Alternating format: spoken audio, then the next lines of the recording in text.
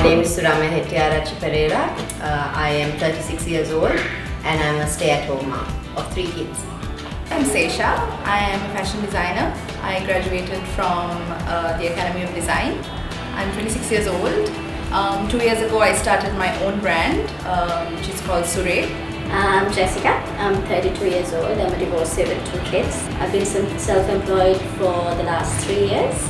I've been doing event coordination and copywriting and travel work as well. My name is Lilanka Botheju. I'm 31 years old. Right now I'm doing a mix of many jobs because I kind of took a break from the corporate world which I was in for 5.5 years.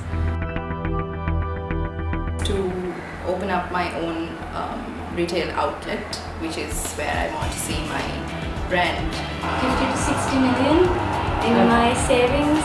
Ideally, I would stop. To be the best I can be. To be financially secure so that one day we don't have to depend on the children. I really want to buy a car. Love to retire by the time I'm 45. Probably in the next 5-6 years. Well, honestly, I would like to see it happen in the next couple of years. There's no set time to achieve it. Not depending on anybody. Close your eyes and make decisions on, like, tomorrow if I want to go and buy a Wrangler, that I could close my eyes and go and buy a Wrangler. The important thing is not being dependent on anyone else to do my things. I would like to buy whatever I can without looking at the price tag.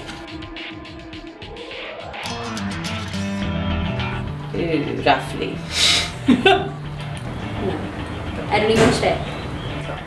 No idea. I haven't checked for a long time.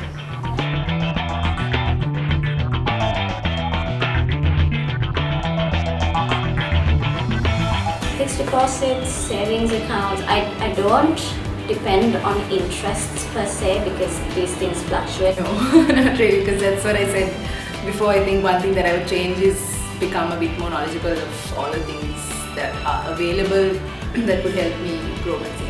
I have become slightly aware of this asset management, and I am not somebody with a knack for gambling or anything where I think, oh yeah, let me just try this out and lose it in the next minute. No, I play it safe. I don't take that kind of risk.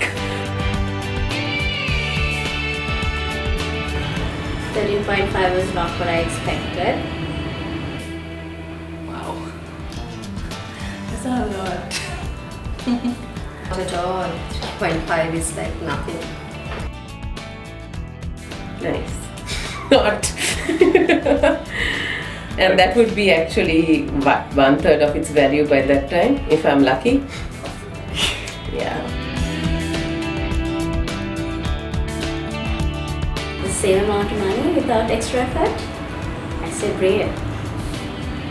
Yes, absolutely. How does that work?